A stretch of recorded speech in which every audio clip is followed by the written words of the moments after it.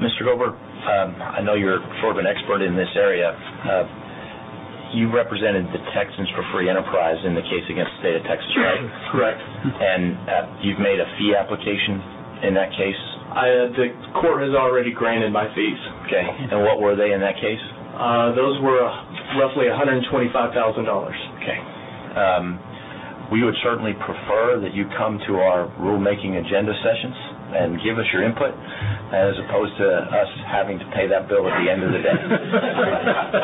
Well, I can assure you, if this moves forward as is, we will be having those discussions again in the courtroom. All right.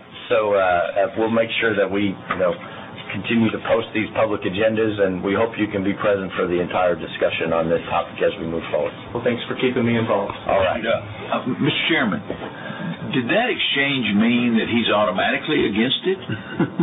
No. Not automatically. Against what? I think what he would tell you, Commissioner Ramsey, is that Mr. Gober is against unconstitutional state action. I think that's what he would say. Yes. The unconstitutional reach of government, I am opposed to. I understand.